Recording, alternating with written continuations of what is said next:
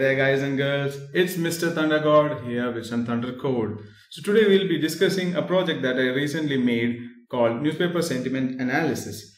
As the title suggests, we do sentiment analysis of newspaper articles scraped from the Hindu newspaper website, which is actually one of the prominent newspapers in India.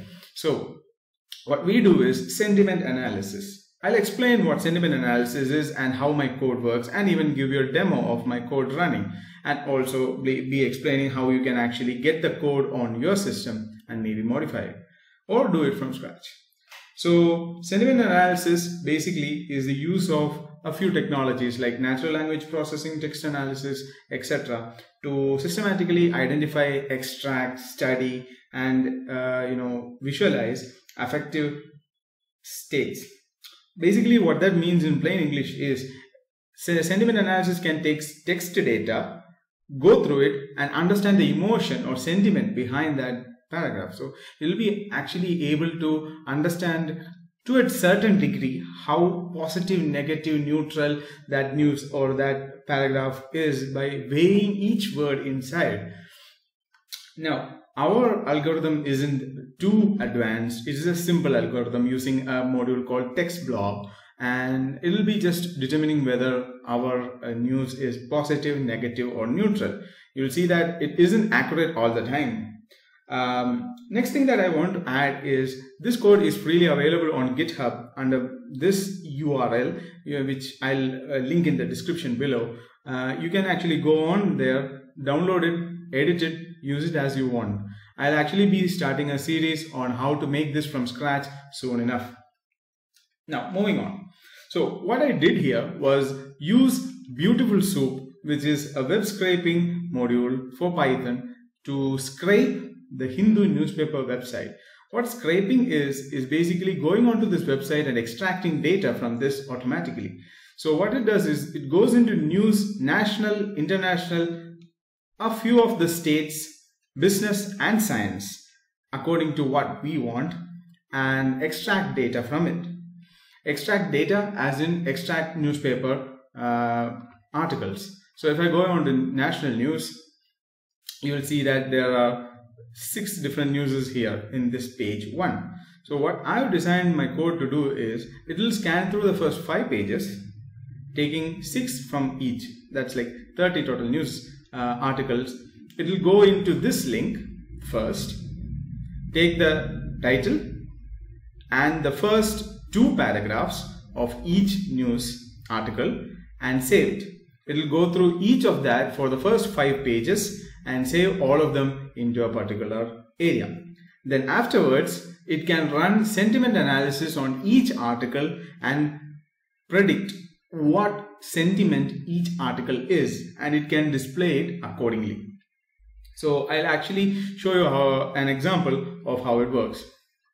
Now, before I go into my example, let me just show you how to actually download it from my site. So go to my GitHub account / the page, which is Mr.ThunderGod / newspaper sentiment analysis. Again, links in the description. Go to clone or download and download as a zip. If you know how to use Git, you can do a pull request and get it, as usual. And just for those who don't, use download zip. I already downloaded it, so it'll appear like this. Open the zipped file, extract it. I'm going to extract it to the desktop. Yeah, it's extracted. It's in the desktop. Now, if you look inside, you can actually see a few files. Now, in order to run this code, you actually need Python, obviously. But along with Python, you will actually need two other modules, which are TextBlob and BS4 or Beautifulsoup 4. So in order to actually do that, what you need to do is open command window here, command prompt here, and there's a shortcut method to open a command prompt at any location you want. Just go to the address bar and type in cmd, hit enter, it opens up. So if you want to install these prerequisites, what you need to do is pip -r prerequisites.txt and just hit enter. It will automatically run. Oh, I apologize. It's pip install our prerequisites. So I already installed all of it, so it doesn't need to download it. So if you don't have these installed, it'll actually go on to the internet and download it and install it for you. If there's any problem in installing, there are lots of internet articles which actually teach you on how to actually combat all of those. Moving on. Next. So we have two versions of Python here. A Python version 2, main version 2 and main version 1. So what's happening here is I actually made two versions. One version is the final version and the other version is just before that. That's just for the national news. We'll actually just try it out. So in order to run Python script, you can either open this with Python or type in cmd, type Python space the name of the file that you want to launch using Python, main.v2.py.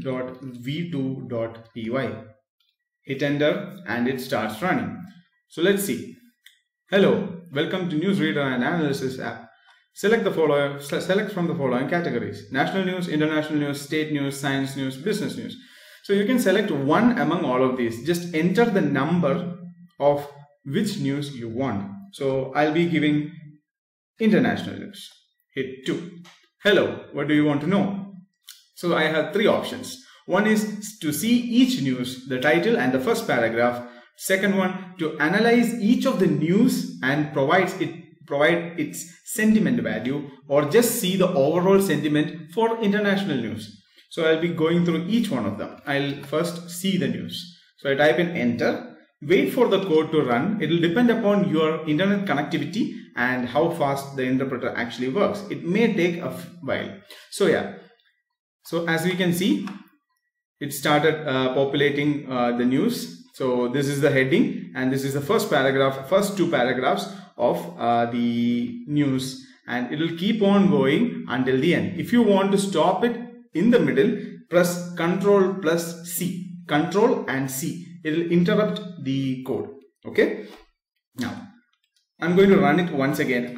If you are wondering how I actually got the code again, just press on the up arrow button to get the previous command. Run it again. This time I'll be going into national news and I'll be doing a sentiment analysis for each of the news in the national news.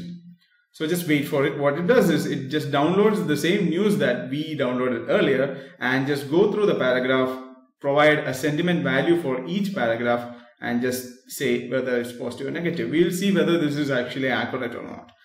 At a glance itself, I can see that a few of them are negative and they aren't actually that accurate yet. Now, let's see.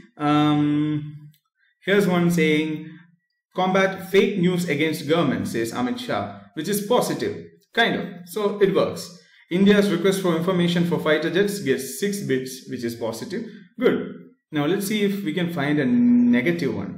Congress never appreciated the farming community more. Negative.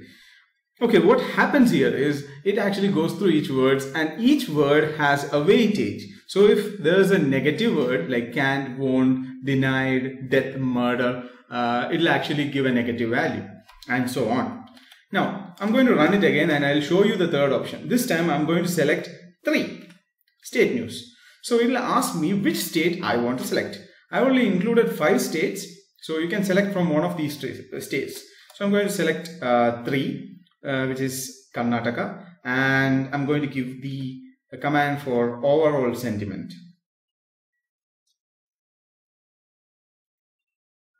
Just wait until the overall sentiment is populated. So the overall sentiment is basically, it just runs the sentiment analysis on all the news and just takes the average value.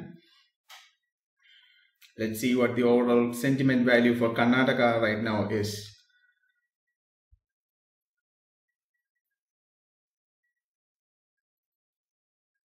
Okay, it's taking a while.